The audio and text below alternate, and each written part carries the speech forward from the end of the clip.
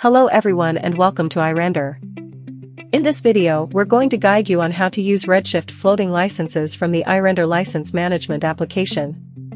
Notice that once you become our Prime customer, you are able to use our Redshift licenses. Firstly, we boot and connect to the remote server.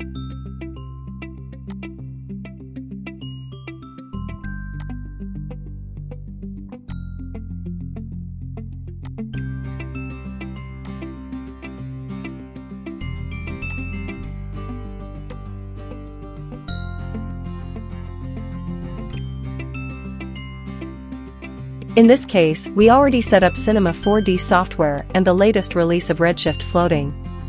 Now we're going to set up iRender license management.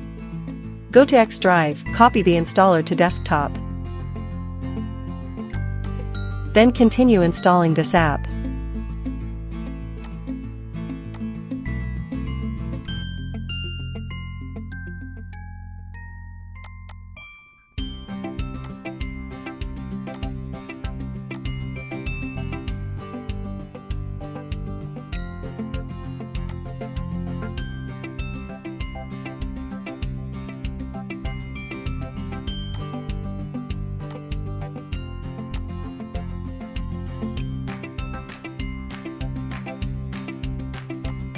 Next, open the iRender license management.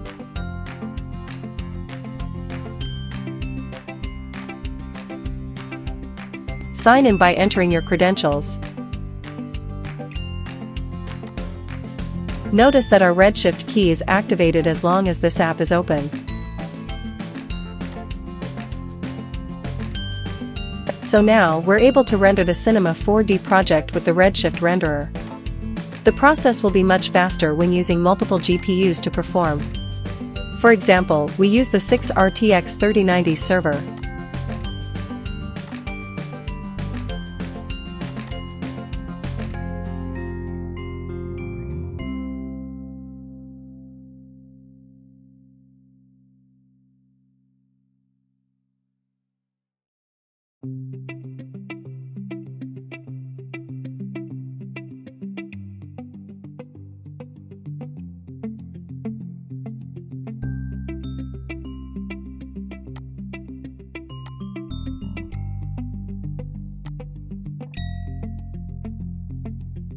When the rendering process is complete, we need to disconnect the iRender license management app and deactivate Cinema 4D key before shutting down the server.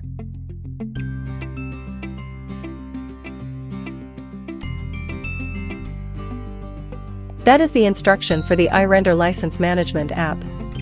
If you found the video helpful, don't forget to hit the like button and subscribe to our channel. Also, here are other videos that might interest you. Thank you for watching. iRender. Happy rendering, happy training.